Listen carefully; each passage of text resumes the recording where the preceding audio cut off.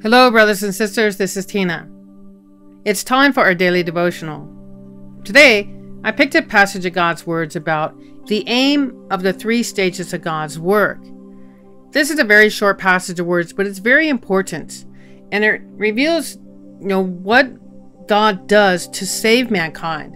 And it's very important that we understand that God saves mankind in 3 different stages, and to know these stages as the foundation to understanding our belief in God, why we should believe in God, and how we can gain eternal salvation. So let's read God's words. Almighty God says, "The aim of the 3 stages of work is the salvation of all mankind. This means the complete salvation of man from the domain of Satan. Though each of the 3 stages of work has a different objective and significance, each is part of the work of saving mankind, and each is different work of salvation carried out according to the requirements of mankind.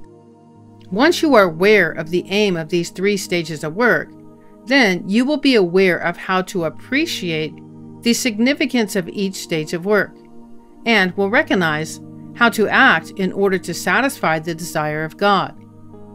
If you can reach this point, then this, the greatest of all visions, will become the foundation of your belief in God." Amen.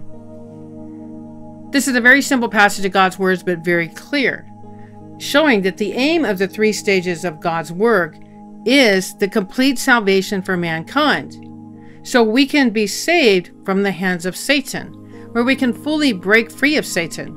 And it's done in 3 stages, not 2, not 1, but 3 different stages of work.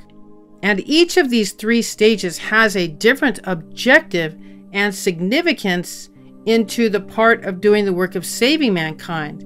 It's a different sort of salvation in each stage of work, going higher and higher through each stage as man breaks free from Satan's control. Man becomes closer to God as Satan is defeated in the same aspect. And so, when we understand and are aware of the aim of these 3 stages of work, then we can be aware of how to appreciate the significance within each stage. Like the example of the Old Testament. We can understand the significance of the work that God did in the Old Testament. Instead of just reading about it, reading about different stories, we can see the objective that God set out to achieve. Same in the New Testament or the Age of Grace. We can see why Jesus became the sin offering and what it covered and the reason that he came to be that sin offering. And now today, we're in the age of kingdom. So God has come back to establish his kingdom, and we can see the relationship between the redemption work and the judgment work, seeing that the redemption work was not the end of God's work, but the judgment is the complete salvation of mankind that will allow us to enter into the kingdom of heaven as we learn about God, learn how to live in the kingdom. So it's really important that we understand all these different 3 stages and the aim of God's 3 stages of work.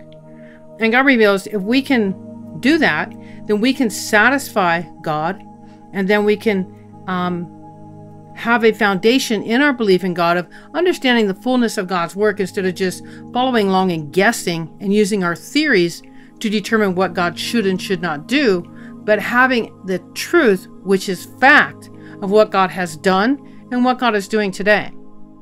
And that's my limited amount of sharing on this passage of words. If you'd like to share on this passage, please feel free to do so. And if you'd like to join one of our online sermons, please get a hold of me, message me, and I'll be glad to get you added in. So we'll see you next time. God bless you and have a wonderful day. Bye.